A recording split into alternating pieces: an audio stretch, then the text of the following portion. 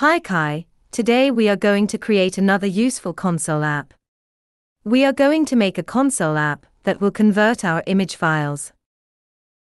Let's begin. Open Visual Studio and create a new console application and name it Convert Image Files and ensure that Do Not Use Top-Level Statements is ticked. Once the program is created, delete the existing code.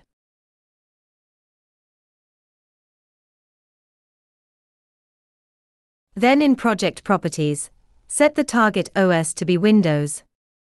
Now we are ready to add the code to convert our image files.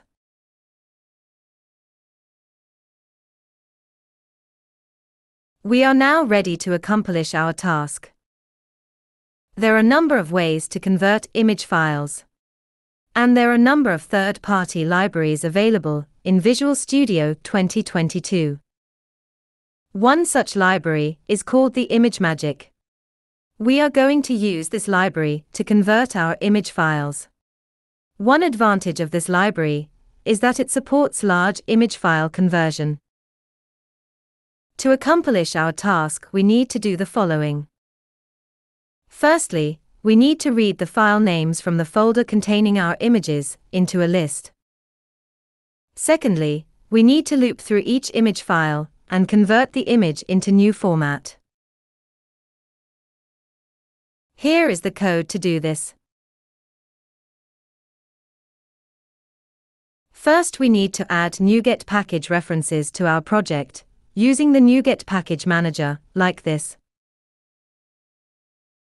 Right mouse button, click on the project, and select Manage NuGet Packages option from the list. Click on the Browse tab. Search for ImageMagick in the search box. Select the first item in the list and install the package. We are now ready to go through the code. First, we need to declare few variables. We need an images folder path that has all the images that we want to convert. We need an output images folder path, where we will save the converted image files. We need a convert from file type, which will store the file type we want to convert from. Here we are setting it to .jpg file type. We also need a convert to file type, which will store the file type we want to convert to. Here we are setting it to .png file type.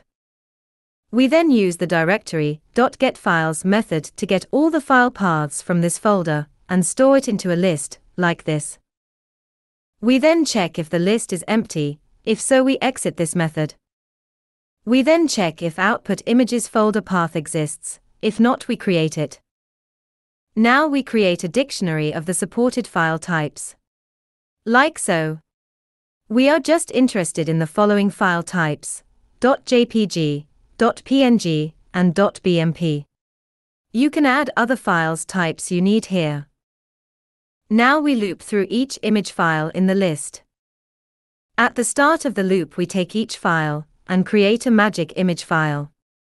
We wrap the magic image file inside an using statement, like so. Using statement ensures resources are disposed of, even when program crashes. We then create a new file path for the converted image, using the current file path information. Firstly, with get the file path from the current file without the file extension. We then use the path combine method to create a new file path for the converted image, like so. We then use the dictionary to get the selected file type to convert to, like this.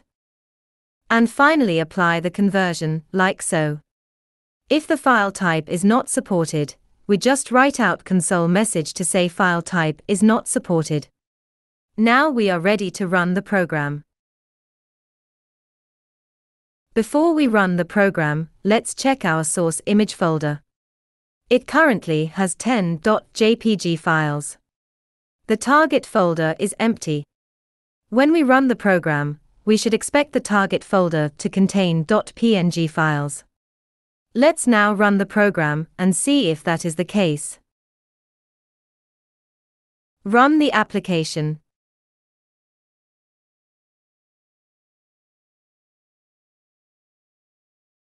Now check the target folder. It should now contain .png files. And it does.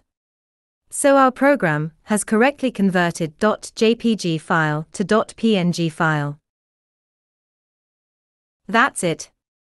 We have now made a console app that will convert our image files. Simple, wasn't it? The complete code is available in the description. You can copy-paste it into your project.